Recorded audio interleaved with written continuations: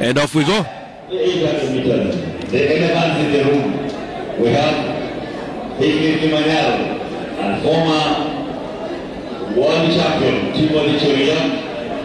Recently in Oslo, he came fourth, returning 3:29, whereby Jakob Ingebrigtsen joined the club on some 3:28, and that was his home turf.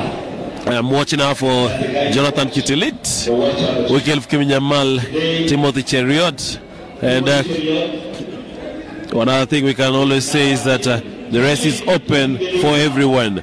Kitilit coming into the first, and there hits the bell. Kitilit hitting it at 54.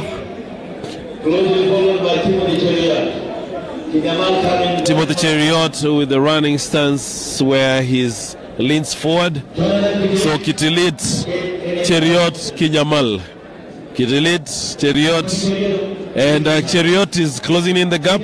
KINYAMAL is right there just waiting to pounce on whatever will be left out. 200 meters, Timothy Cheruiyot with another surge, attacking Kitilit.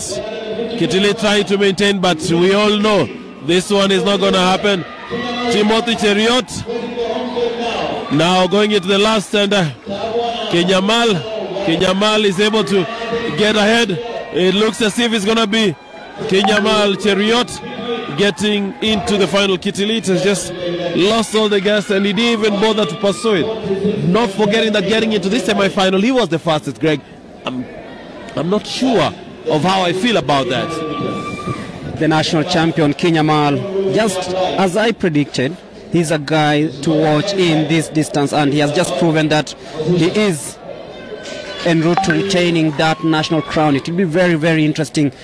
Timothy Cheruiyot, 800 meters.